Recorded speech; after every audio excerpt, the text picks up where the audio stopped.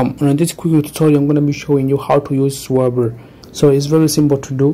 What you need to do is just download the application Swabber. No root in the description of this video, or you can download the application directly from Play Store. It does not have a virus or will not harm your device or something like that. Just download, install on your Android device. Alright, once you have the app installed on your Android device, you're gonna open it up, the application. It's going to be asking you to agree with the privacy policy of the app. Go ahead and click on agree. So by that you will have this screen.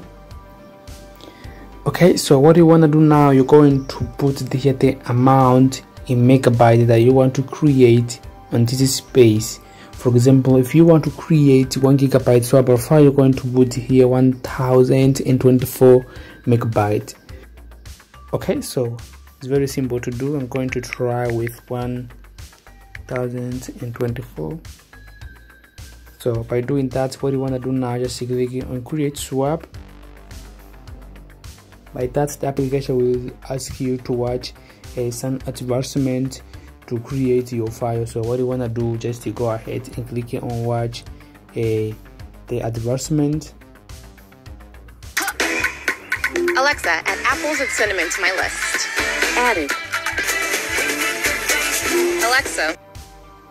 So by that, after watching the ad, it will appear this message asking you if you really want to do that. Go ahead and click on yes. So by that, the application will start creating your file, the Swabber file. So what you need to do is just to be patient and wait a little bit. Alright, as you can see, Swabber file successfully created. So by that, the application will create successfully the file that you wanted.